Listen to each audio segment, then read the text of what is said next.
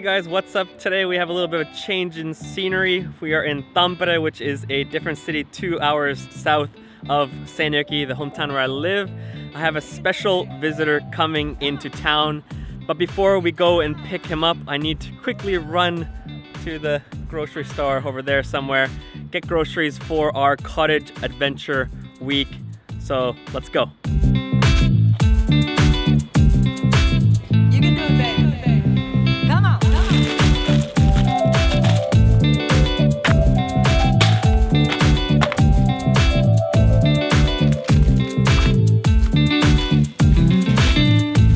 All right, grocery trip success. That was not easy vlogging and doing grocery store stuff. People who are vloggers and can do these other things at the same time, they are multi-talented people, but food is ready. I kind of stole the shopping cart from the store because it was too hard to carry everything at once, but I'll bring it back, I promise. You can do it, baby. Come on, come on. 6:52, one more minute till his train arrives. All right, my special visitor should be arriving any minute now. And then we are off to the cottage for a 2-day getaway, and we're just gonna be shooting a whole ton and hanging out, which is gonna be good times. I think he's here. I think he just arrived at the train station. I see Tifo. He doesn't see me yet. Let's give him a shot.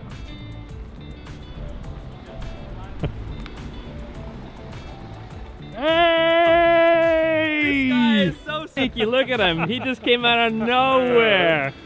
How are you, man? Good, my friend. So glad that you made it. Ah, Take off that mask. You can breathe again. it's like public transportation in Finland. How was the airport? It was exciting. The Finns can be pretty stone cold sometimes. Oh yeah, totally. Like, I think they were trying to intimidate him. I got a call all of a sudden from border control and I was like, who's this random number calling? And when I answered, I didn't really hear the introduction and I was like, who's this guy calling me?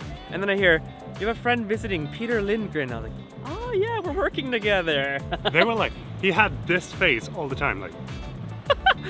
This is a Finn's face. They have one reaction.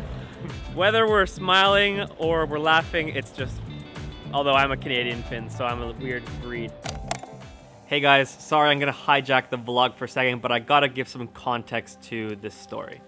So Peter and I talked for the very first time on January 10th, 2020. I sent a message saying, hey dude, we've never met, but I just came by your channel. Cool to see another YouTube filmmaker here in Scandinavia. I'm based in Finland. I would have never thought that one simple DM message would be the beginning of a fantastic friendship. I sent that DM and from there we started just weekly messaging each other. Weekly messaging turned into FaceTime calls, and FaceTime calls turned into us planning to finally meet up and finally hang out. Back in March, I had an opportunity to go to Stockholm. I was supposed to teach at a workshop at Raila Camera Shop, and everything was set. I had my flights booked, my train tickets to go from Stockholm then to Gothenburg after the workshop to hang out with Peter and finally meet in person. Well, we all know what happened this year. COVID-19 hit right in March, the week of when I was supposed to travel to Stockholm, and of course everything got cancelled. So of course meeting up Peter back in March, epic fail, didn't work at all. We just continued to talk. We would call each other every single week, just catch up. It almost became like Peter became my office mate. I don't know about you guys, but at least for myself as a creative, I often can feel like just working in an office by myself, doing my own thing can be quite lonely actually. There's not someone to really, share thoughts or ideas or ask questions about the same kind of craft that you're working on. But with Peter, it's been just that, I can ask him questions, what does he think about that? Or I can run ideas by him, or just encouraging each other. And it's been really awesome. So in September, when we found out that again, travel was gonna open up between Sweden and Finland, we thought, okay, this is our time to seize the moment. So Peter booked flights to Finland, I booked us a cottage to hang out and film and shoot here in Finland, and everything was set. But again, the week of, or the week before of this trip, it looked pretty grim again. It looked like things were closing up, traveling was not gonna happen, and we were like, man, this is so frustrating that every time we try to plan a meetup to hang out, that it doesn't work out? Well, we just played it by ear, waited every single day to hear about the news, and the day of Peter's travels, it looked like people from Sweden could travel to Finland if it was a work trip, and Peter's trip to Finland was a work trip. We're gonna work both as YouTube content creators, creating videos, creating content, working for some brands, and so Peter was able to get to Finland.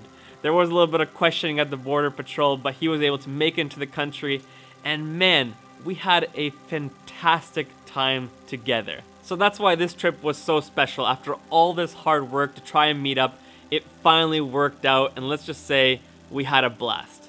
All right, go now and enjoy the rest of the vlog, and stay tuned for part 2.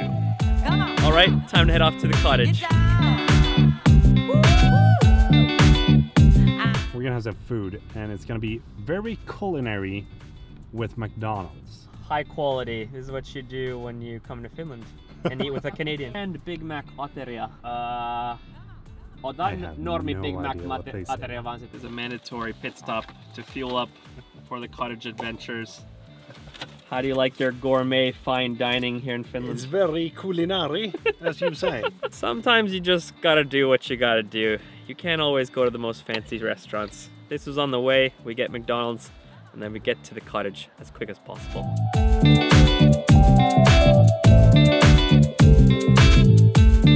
Peter, what kind of rating do you give for this cottage?